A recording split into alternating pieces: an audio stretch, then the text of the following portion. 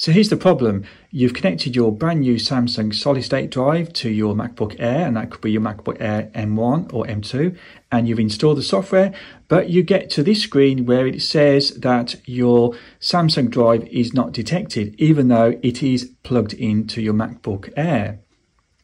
So here's the fix. So the first thing we need to do is go into our MacBook Air settings and then click on Privacy and Security. And now we need to scroll down to Security and select the option App Store and Identified Developers. Now, if you're very lucky, you will have a button underneath that saying Allow. And then all you will need to do is just click on Allow and then enter your password 1 or 2 times and then restart your computer, and that should solve your problem.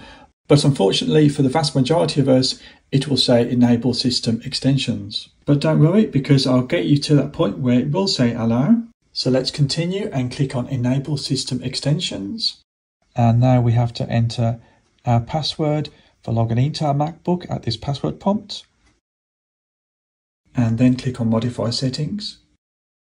And now we get a pop-up message with an error saying, to enable system extensions, you need to modify your security settings in the recovery environment. So let's click on Shutdown. After shutting down our MacBook, we now need to press and hold down the Touch ID button to load the MacBook startup options. And keep holding the Touch ID button down until you see the Loading Startup Options message. Then click on Options, and then on Continue. And then click on User, which for me is just myself, and then click on Next. And then enter your login password and click on Continue. Now click on Utilities at the very top of your screen and then click on Startup Security Utility. Now we have a prompt asking us to select the system that we want to use to set the security policy. Well, we've only got the one Macintosh hard drive on our Mac and it's already selected, so we just need to click on Unlock at the bottom of this prompt. And now we need to enter our login password again and then click on Unlock. And then click on Security Policy at the bottom right hand corner. And now we get this prompt, and here we need to select Reduce Security. And then just underneath that, we need to select Allow User Management of Kernel Extensions from Identified Developers. And then click OK. And then you need to enter your login administrator password again and click OK to that. And now it's applying the security policy. And after it's done that, we can close this pop-up window down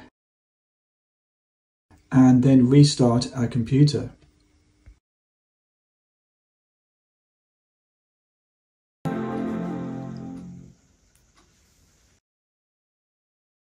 Now let's log back into our MacBook Air.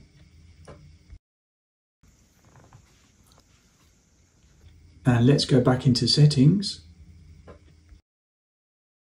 Now go to Privacy and Security and then scroll down until we get to Security.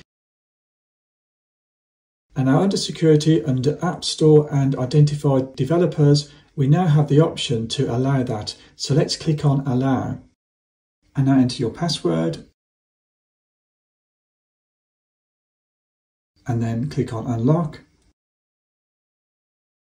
And for myself, I had to enter my password twice for some reason, so you might have to do this. So go ahead, enter your password again.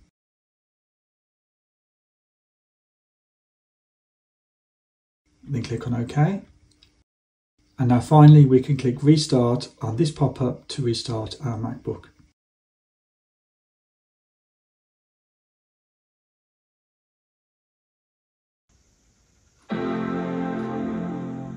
Now when your MacBook restarts, you may get this Apple logo sequence twice like I did before it gets you back to your login screen.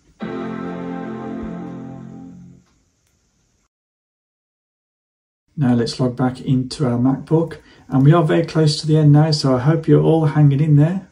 Now let's close this window down if it's still open for you, and let's plug our Samsung T7 hard drive into our MacBook. And now if we double click on the Samsung software, and let's see if we fix the problem. There you go. That is fantastic. And we can now go ahead and set up a password to secure our data on our Samsung T7 drive. So if you like this video, please thumbs it up and share and subscribe, and thanks for watching.